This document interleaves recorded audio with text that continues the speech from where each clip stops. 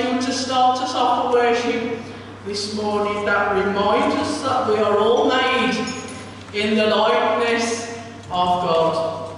Well, my theme today is about choices. And in the scriptures we read, choose today who you will serve. And my thoughts have all been rekindled because of what we're going through again at the minute. And but Joshua 24 says this: therefore, fear the Lord and serve him in sincerity and faithfulness. Put away the gods that your fathers served beyond the river and in Egypt, and serve the Lord. And if it is evil in your eyes to serve the Lord, then choose this day whom you will serve, whether the gods of your fathers who served in this region, or beyond the river, or the gods of the Amorites in whose land you dwell. And Joshua said, but as for me, he made his choice. As for me and my house, we will serve the Lord. So I wonder how easy you find it when you're faced with a decision to make. Let's watch and see. This is really for the children, but we're all children of God anyway.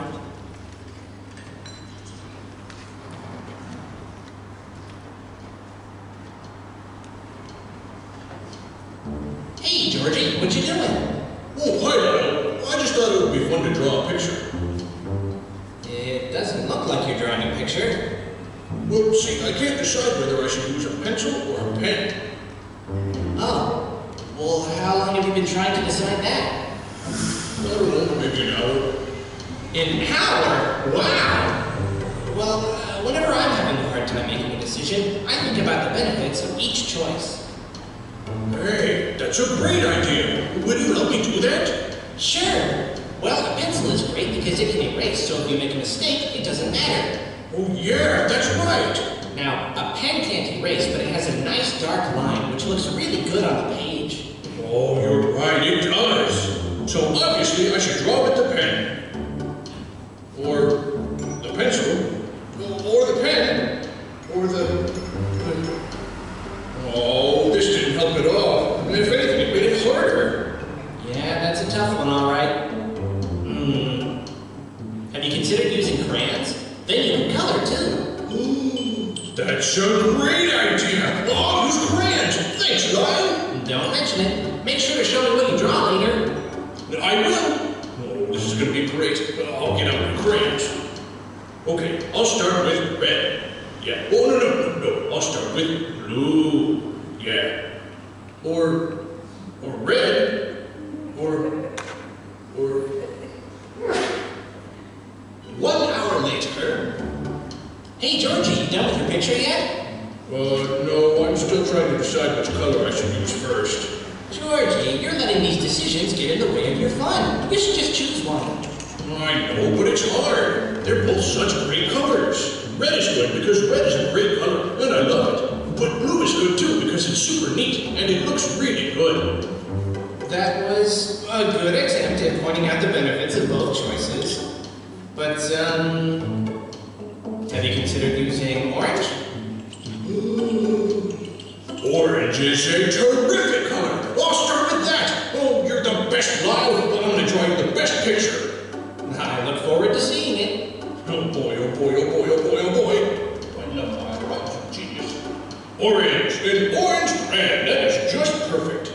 Yep, so now I'm finally ready to start my picture. I think I'll draw a cat.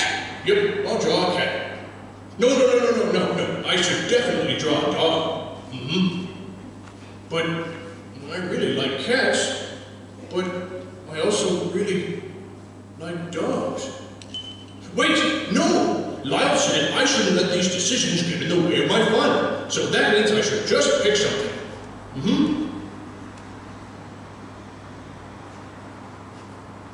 But another hour later. Hey, Georgie, are you done with your picture yet? I sure am. Take a look at this. Whoa! What exactly am I looking at? I used a pencil, a pen, and crayons to draw a red, blue, and orange dog cat. A red, blue, and orange dog cat. That's very creative. Thank you, Kyle. So where should we hang it up? Well, we can hang it in here or in the hallway. Oh, let's put it in the hallway. Although, here's good too. But the hallway has more room for pictures. But the lighting is better in here. On second thought, let's just put it on the fridge.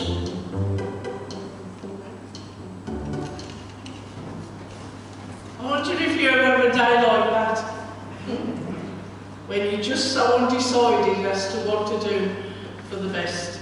And sometimes even simple decisions become great for us to make. But let's sing together, be glad in the Lord and rejoice. All you who are upright in heart, and you that have made him your choice. Bid sadness and sorrow depart, rejoice, be glad in the Lord, and rejoice. And if you want to stand, you can. If you want to sit, you can. It's your choice.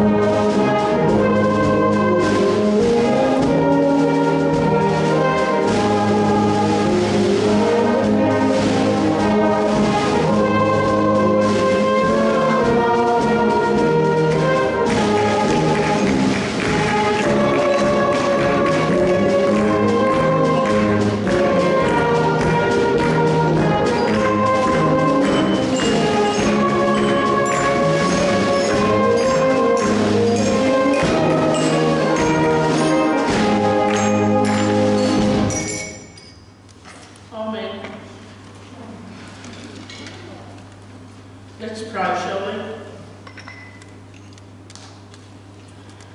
Dear Lord, remove anything in us that will cause us to make rash decisions.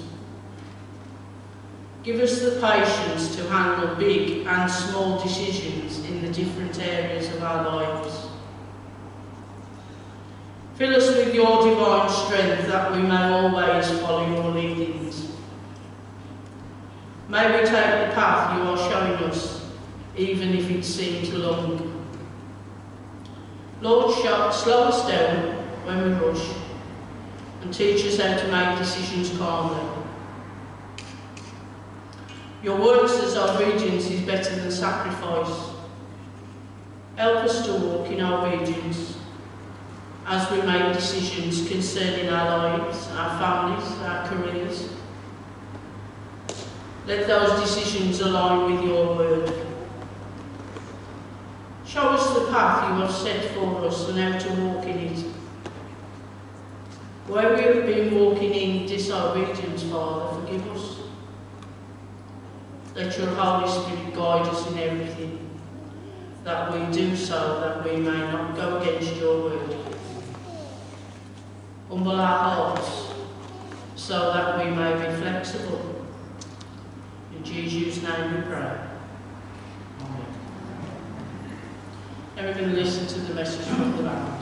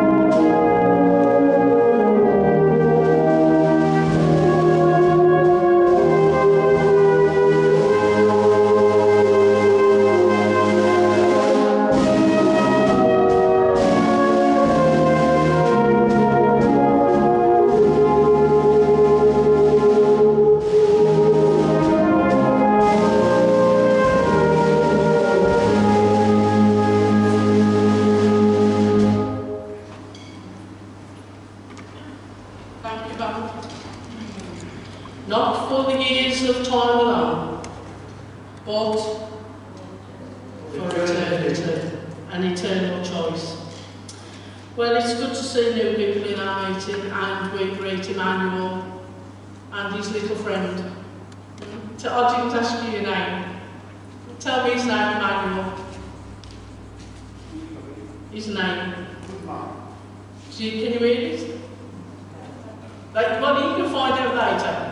But it's good to see you. Emmanuel's here from Ghana, and made all his way here to Oaken Gates. We believe that's the Lord's will, Emmanuel. Just to remind you, we do have a funeral here on Saturday morning. It's a private funeral, and as I said, some of you may know the family involved. It is the granddaughter of Merle and Jerry. Okay? So, if any of you want to leave any cards, the only thing I suggest you can do is write the message on the card and bring it in this week. And when the family arrive on Saturday morning, I'll pass them on to them, if you want to do that. Okay? And for me, it's going to be an exciting week. As I start my challenge of swimming 22 miles, swimming the channel, and we'll see how we get on. Mile at a time. And really I'm doing it in memory of my dad. My dad always wanted me to swim the channel. And the other reason is I've got to keep myself mobile as best as I can. So that's the reason behind it. So we're going to sing the chorus. You should know it. I have decided You know it, don't you?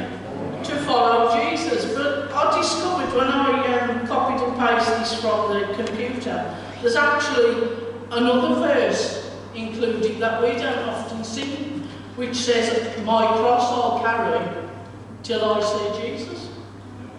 Okay.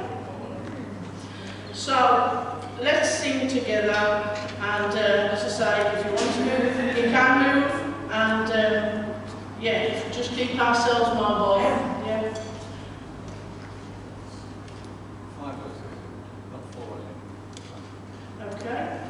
So I'm going to move off the platform because I'm fed up and not singing. I'm truthful with you, just so I can have a bit of a song myself and enjoy worship too.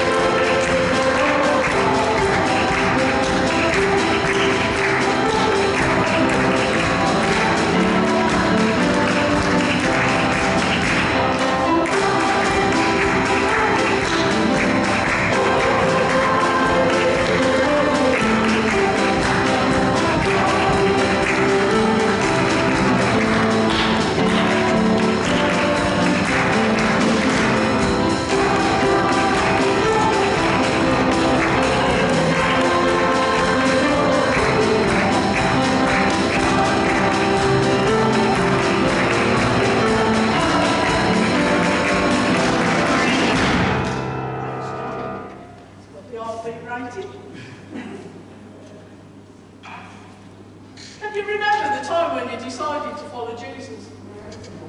No? Where was it?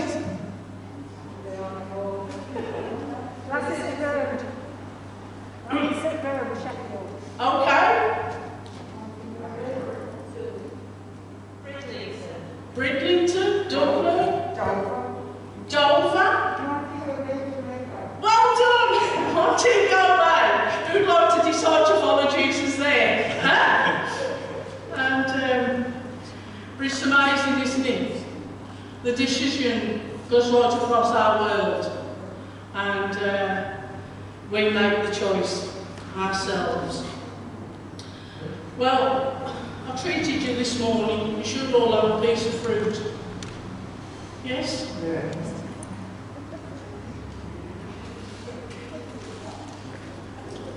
Okay. I want you to answer me. Why did you choose that piece of fruit? Because I like it. Well done, Derek. Because you like it, that's good enough. Because it's juicy. Oh, okay, Pam's chose the smallest.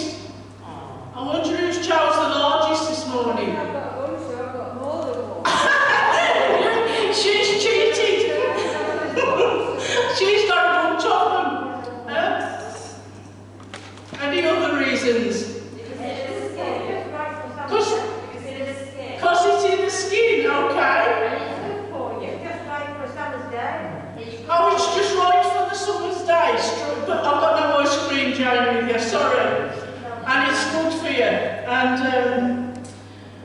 it's interesting, isn't it? Our decisions affect nearly every, like our choices, but every decision is controlled by choice.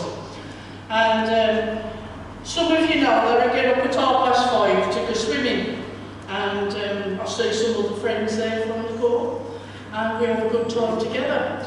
But I don't like eating at 5:30. Who can eat at 5:30 in the morning? Oh, Jane! And so it's difficult to eat for me at 5:30, knowing that I'm going to go and do 64 lengths of the pool. And so I went on the diabetic website to see what they suggest. And they said, if you're going to do that and your blood sugar's low, because if I get up and I've got like a 4 reading, you and diabetics will understand, there's no way I can go swimming on a 4 reading. Somebody will be fetching me out of the pool. And so they told me to have banana. Yeah? So if you want the spurt of energy at 5:30 in the morning, then you know what to eat now. The mate just told you to have a banana. I'll be asleep. You wouldn't, Derek, you wouldn't. And but as I say, it's good for us. But sometimes the choices we have to make can be a little hard. And so I looked, you know, I told you I like to see if there's a story behind the song. Because our second song says, my heart is fixed, eternal God, fixed on thee. And now you'll have to excuse me if I don't say this word right. But the writer was Richard Jukes, who was born in, now you tell me, Clungenford. Yes? In Shropshire. Clungenford, that's an unusual name. And he actually died in West Bromwich, so what a change. And, or do you know where this place is? Goat Hill. Well, that's somewhere in Shropshire too. But after his conversion in 1825, he became a local preacher. And he served as a primitive Methodist minister for 32 years. And he retired in 1859 and spent his latter years in West Bromwich. A large number of his hymns and poems were first published on circuit plans and in various booklets. Most of his hymns were later included in a book entitled The Book That Will Cheer You. That sounds good, doesn't it? And I don't know the name of the next one, and Living and Dying. But in 1862, James Pritchard wrote his biography, which was entitled The Poet of a Million. So a local guy wrote this song, my heart is fixed, eternal God, fixed on thee, and my unchanging choice is made. Christ for me, he is my prophet, my priest, my king, who did for me salvation bring. And whilst I breath, I mean to sing, Christ for me. Let's sing the song right through.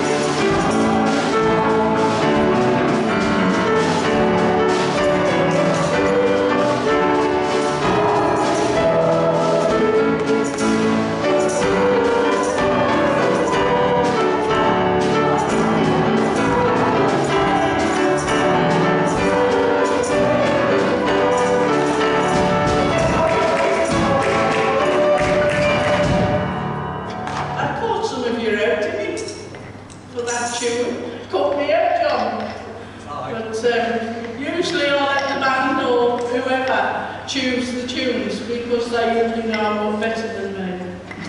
Well, we're going to listen to, I think it's a singing company piece, you'll have to tell me if I'm wrong, but it's entitled Divine Right. And the first line of the song says, "Who has the right to rule my life?"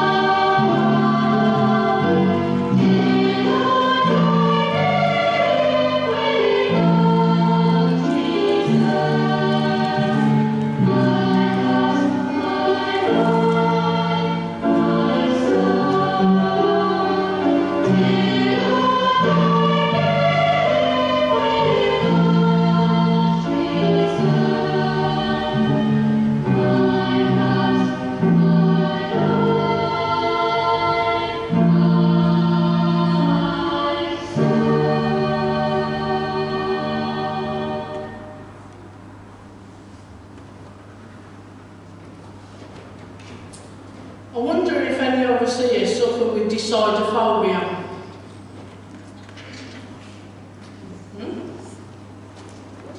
It's true, I'm not made it up, I know I make a lot of things up, but no, it's true. There is a condition called decidophobia, and it is the irrational fear of making decisions. Now, I don't know if some of you take the easy option and you say to one another, well, what do you think? Huh? Well, what do you think? Huh? Yes, I know. Whatever you think.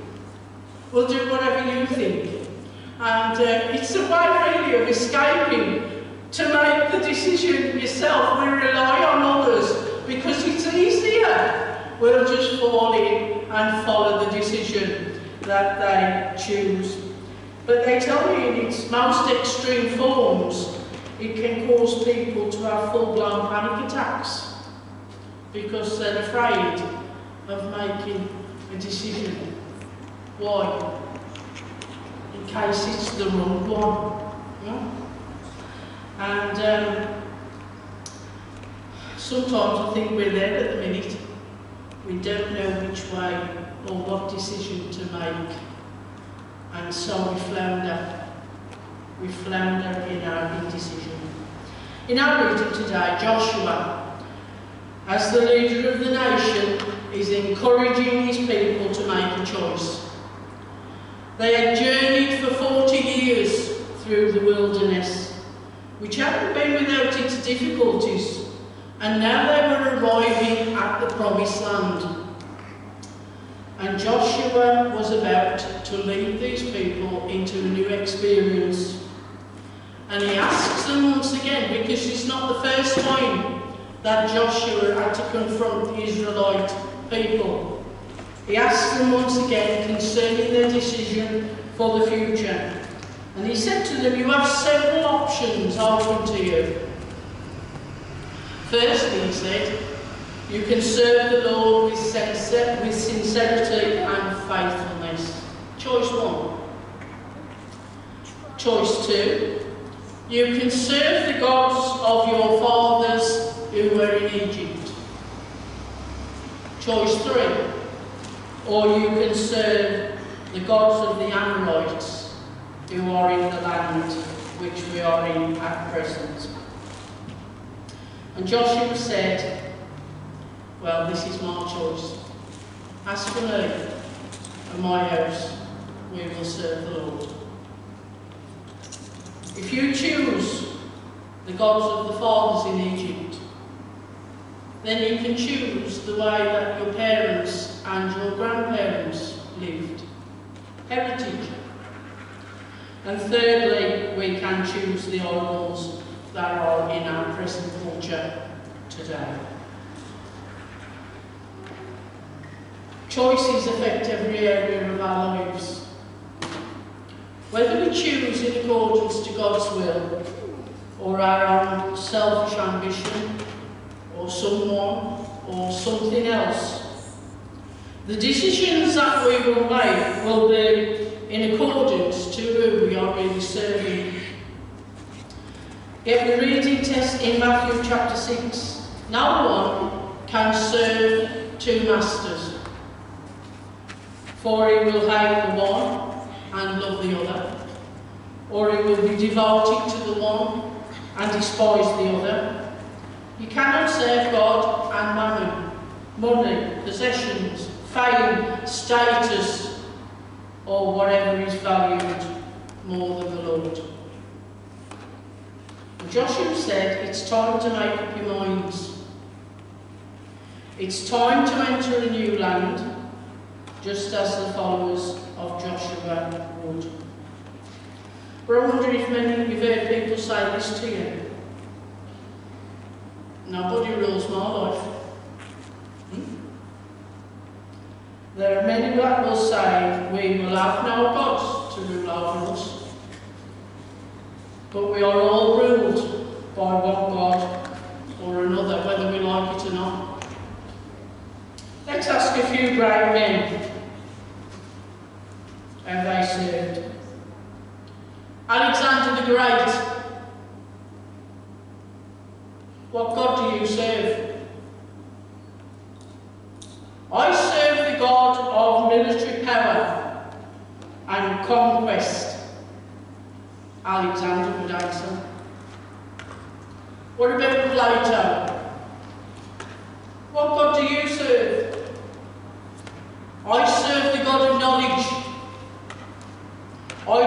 go deeper and learn more than any other man.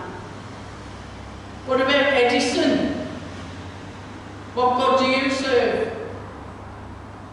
I serve the God of science and invention. I keep busy night and day trying to learn more new things in the kingdom of science. I ask a great artist, who do you serve? I serve the God of beauty. I worship it at its shrine. I put the question to some great scholars. Which God do you serve? I serve the God of wisdom. Then I put the same question to David and Moses and Paul, and they answered as one. We serve the God of heaven, the one who existed before all else, the one who created the world, the one who holds all the power in his hands, the one who lives forever and who shall live forever, the King of kings and the Lord of lords. Now we'll pose a question to each of us this morning. What God do we serve? What God do we allow to rule our lives? Because depending who is there will be dependent on how we live, and it will be dependent on the decisions we make in our lives. Rick Warren, who wrote The Purpose-Driven Covenant, I've never read that book. The Purpose-Driven Covenant says this: today I am crossing the line. I'm tired of waffling, and I'm finished with wavering. I have made my choice. The verdict is in. My decision is irrevocable. I am going God's way. There is no turning back.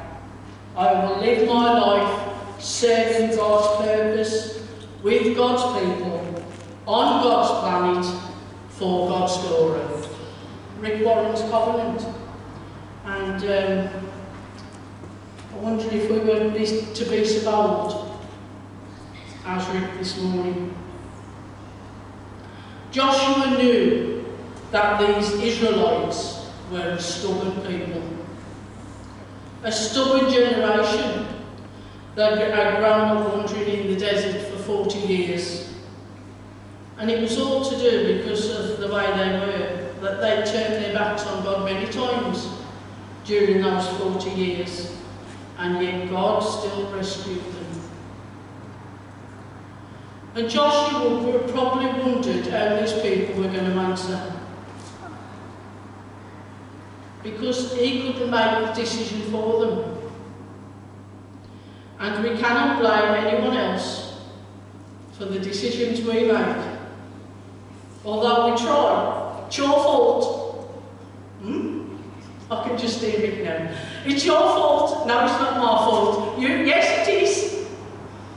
We try to blame others for the decisions that we often make. Well, they say Monday is going to be called the Day of Freedom, whatever that means.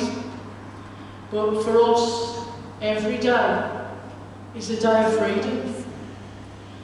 To choose in every area of our lives to serve God, to be or not to be, to do or not to do, to say or not to say, to give or not to give, to serve or not to serve. As each of us move out of what could be called our wilderness experience, Joshua challenges each of us once more: choose this day who you're going to serve.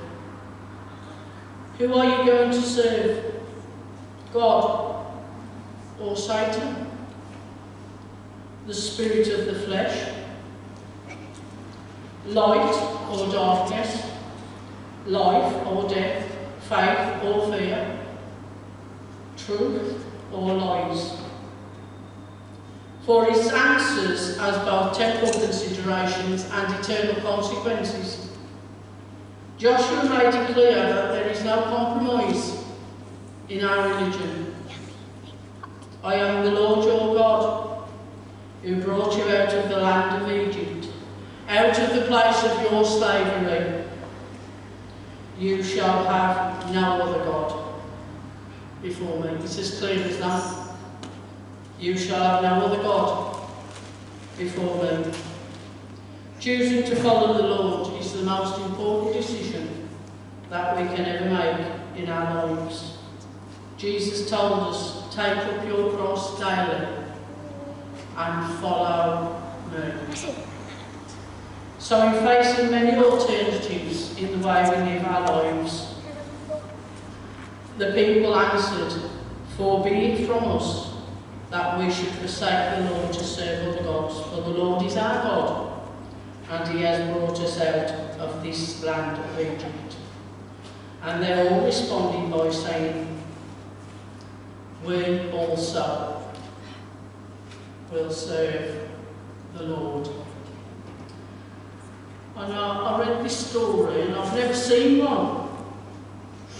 There's a snake, a rare snake, that's got two heads. If you can visualise it, one body, two heads. Yes? It's called the copper-headed snake. And the snake only has one heart. It only has one set of lungs. But each head has its own brain. Now you try and work out how that snake has to try and live each day with two brains. One's enough, isn't it? And so it leads to many multiple problems for this animal. You see, both heads want to eat. But since eating takes time, the snake is vulnerable to predators for twice as long.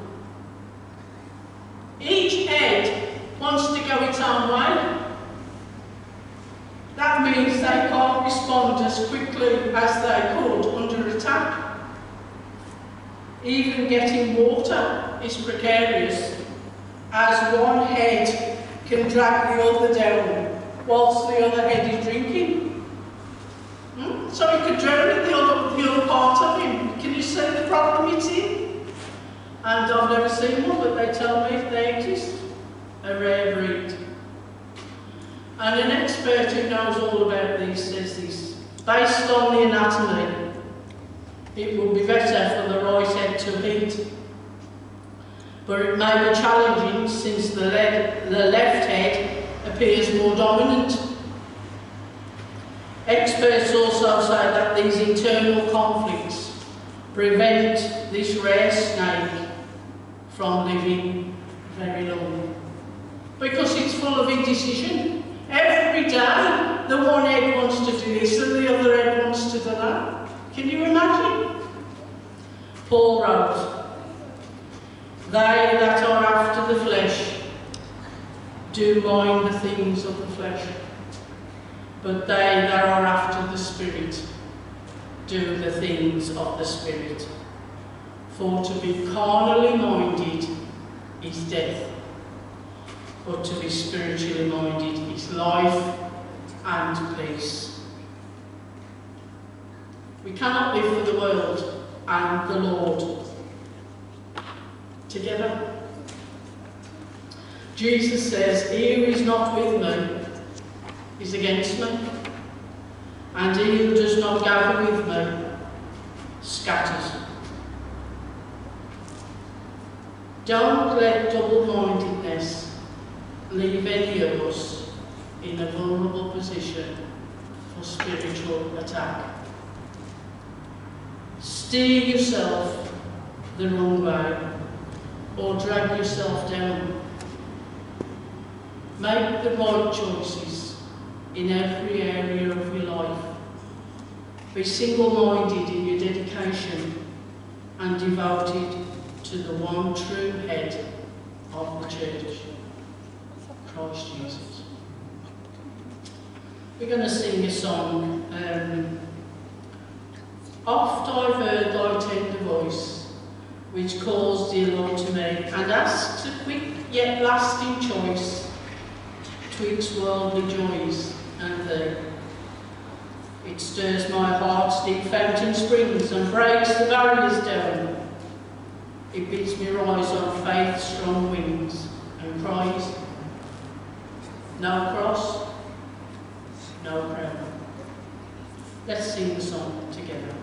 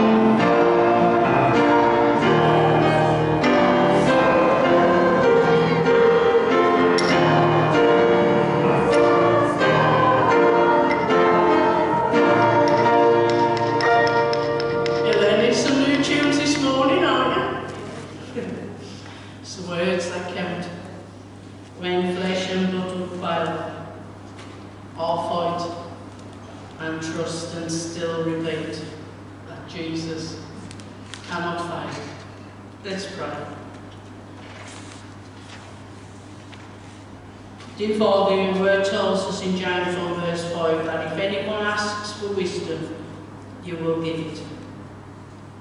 Today, we ask for wisdom to make good choices and good decisions. Guide our thinking and sharpen our minds. Help us to choose wisely between the options that are set before us. Protect us from cloudy judgment. Protect us from being double-minded or unstable during our decision-making processes. Lord, please help us to decide. Let all that we do bring honour to you. In Jesus' name we pray. Amen.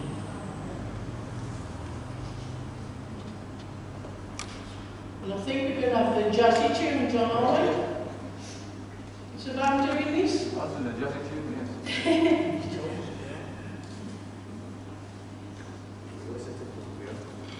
Oh, happy day that fixed my choice. On thee, my Saviour and my God, will make this glowing heart rejoice, and tell it rapture all abroad. Happy day, when Jesus washed my sins away. He taught me how to watch and pray, and live rejoicing every day. Happy day, when Jesus washed my sins away. You can't sit down for this one, can you? Huh? Unless you want to be idle this morning. Let's go, John.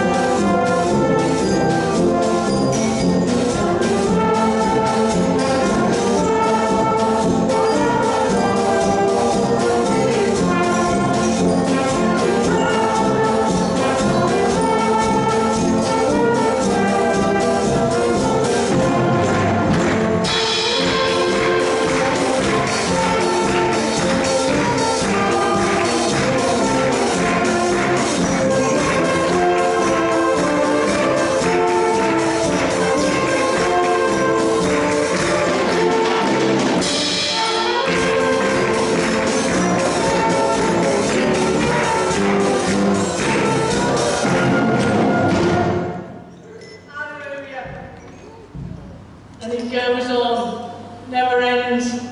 He keeps teaching us and helping us each day. And live rejoicing every day, happy day, when Jesus washed my sins away. Let's pray.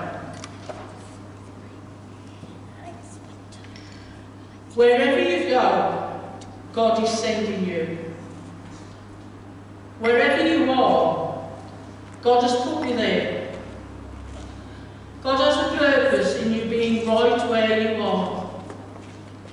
Christ, who dwells in you by the power of his Spirit, wants to do something in and through you. Believe this and go in his grace, his love, his power. In the name of the Father, the Son, and the Holy Spirit. Amen. John, can we have that tune again? Can we have the same one? I want them to go on rejoicing. Huh? Song of the